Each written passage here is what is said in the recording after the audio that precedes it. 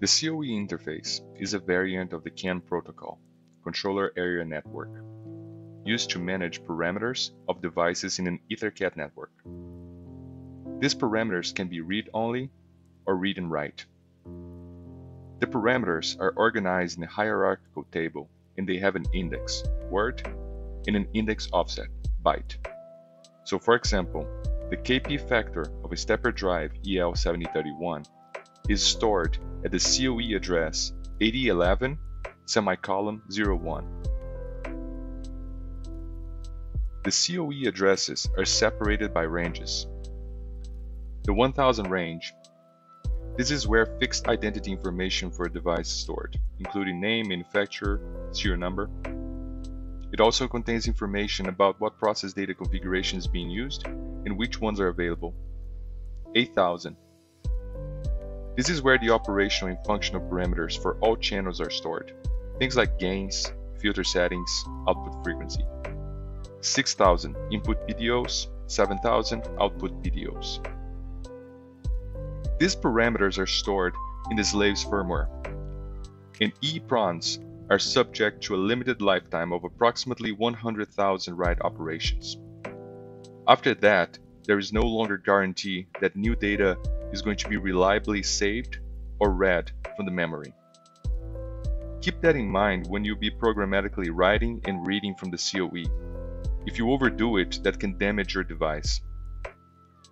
It is also important to know that you can set parameters during the startup. That serves the purpose of writing your application's parameters to your hardware in case you need to replace it, as a new device will be set with the default values. In this episode, we are going to programmatically read and write from the CoE. We will implement a state machine that will manage the process and facilitate the usage of these tools. You can download the function block from my repo and use it in your own project. Create a new POU called FB_read CoE. Make sure it is of type function block and not program. Declare the inputs, the AMS net ID of the bus where your device is located, the slave address of your device, the index and subindex of the CoE parameter you want to read. Now, declare the outputs. This function block will return the parameter that we are interested in, as well as a done and an error bit.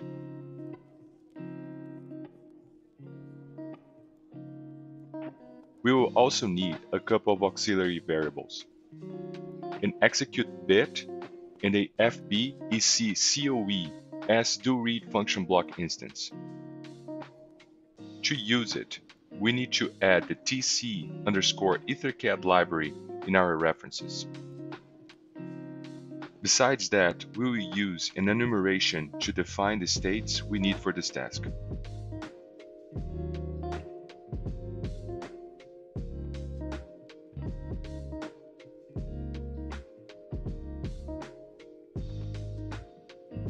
In the init state, the done and execute bits are reset, and the next state is set to trigger.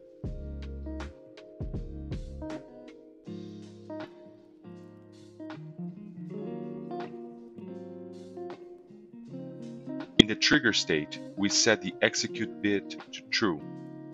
At first, the trigger state may look unnecessary, but it's needed to ensure that this state machine resets properly. In the read state, call the instance of FB_EC_CoE as doRead, passing the input parameters. Note that we don't pass the end parameter variable itself, but its address.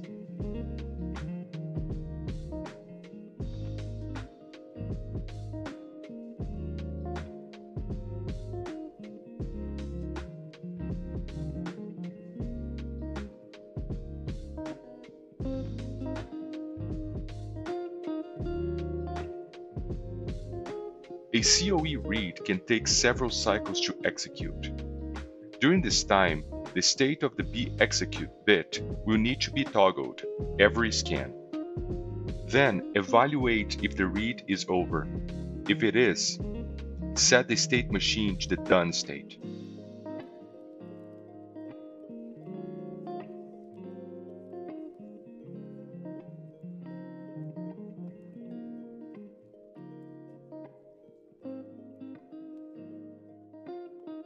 In the done state, evaluate for errors. Set the done bit to true and recycle the state machine.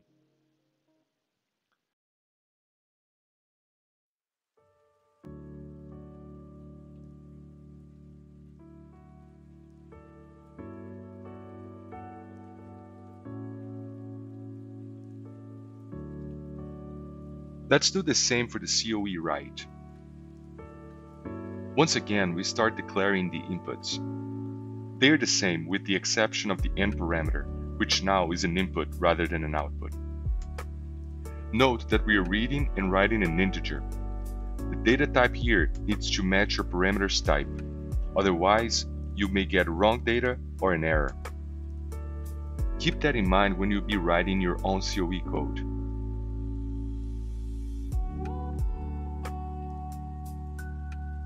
Our outputs are done writing and error.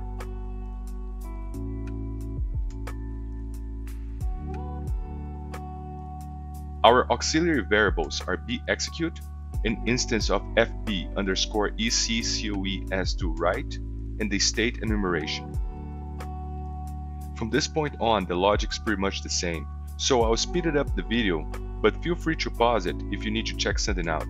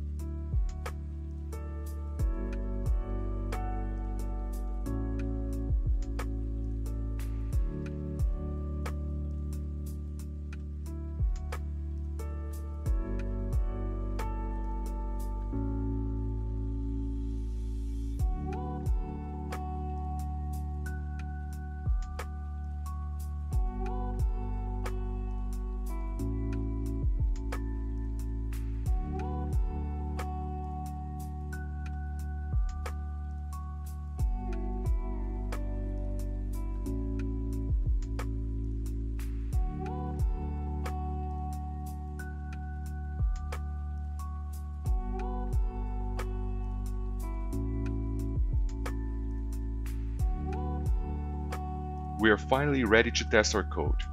I'm going to be reading and writing the KP gain from my EL7031 stepper control card. Let's declare some variables in the main.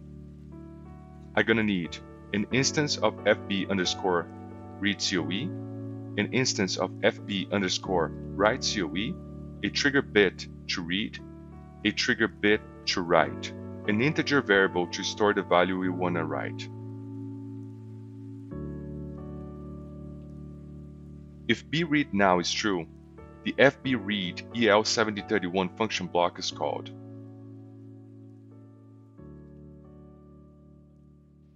In your I/O tree, check the AMS net ID of the EtherCAT bus that your device is connected to. Do the same for the slave address. 16 hash denotes hexadecimal base. Enter the index and subindex of the desired parameter. Check if the function block is done reading. If so, reset bReadNow.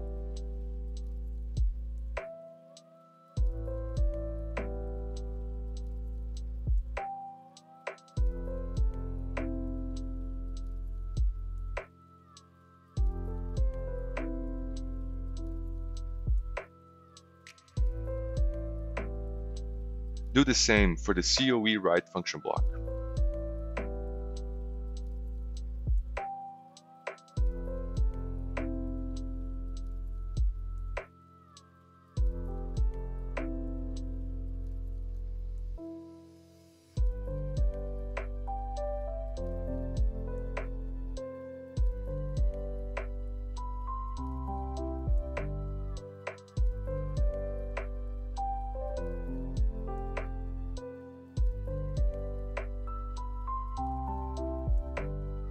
Build and activate the project.